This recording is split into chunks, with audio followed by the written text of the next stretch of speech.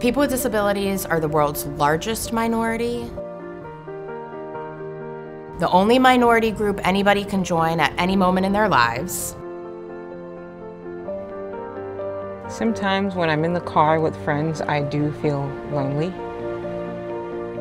At Honda, the power of dreams is really about making it available for everyone. The app is really a combination of a number of different artificial intelligences working together. We use things like computer vision to actually see what's out there, and then generative AI to then describe things in a much more interesting way. The ocean's vastness stretching beyond the sandy shore, as seen from our car window. The idea of being able to sit in a car and enjoy the scenery around me is novel. Like, I don't know what I'm missing until I know what I'm missing. Concrete, giving the impression of a space in transition. That's cool. We catch glimpses of greenery, sparingly dotting the surroundings.